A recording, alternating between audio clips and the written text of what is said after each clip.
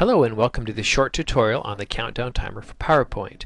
Now this countdown timer does not have to be used with PowerPoint, but it makes it a lot easier to use it within PowerPoint.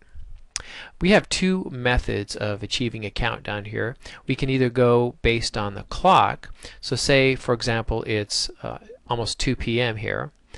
We can set it 4 p.m. and so it'll automatically calculate the number of minutes, seconds it'll take until we get to 4 p.m. Or we can just put 10 minutes. We want to have a 10-minute countdown.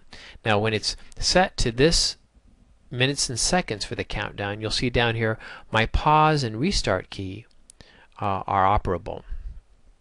When I go to my clock time, I'm not able to pause it or restart it because we've told the countdown that we want it to stop at a hard 4 o'clock in the afternoon or whatever time. Now this also has to be in the future.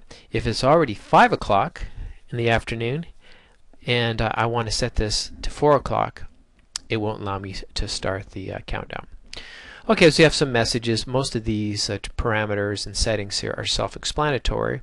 We can display the countdown on multiple monitors, at least from this screen it'll tell you monitor 1, 2, 3, etc. Now if we go to the settings screen, you see you can change the colors, the fonts at the top. You can optionally play a sound when the time ticks down to 0. You have the ability to display the hours or not in the lower left corner here. You can disable the screensaver. Again, most of this is all explanatory. One of the kind of cool things you can do here is if you click on options, you can create a desktop shortcut. So if I click that, what it'll do is it'll take all the settings here. Well, I'll do that. It'll take my settings and it'll enable me to use either the clock time for a countdown. Say I want it to be at say 5 o'clock, and I'll click OK, and what it does is it creates a shortcut. As you can see on the desktop, I'll move and there you go, that countdown 17H0M0S. That's my 5 o'clock countdown. That's my shortcut that it just created. Okay, so all I got to do is click Start Countdown, and there's my countdown according to the settings that I set up. If I go to 10 minutes, we'll click the Start Countdown, and you see it starts at 10 minutes.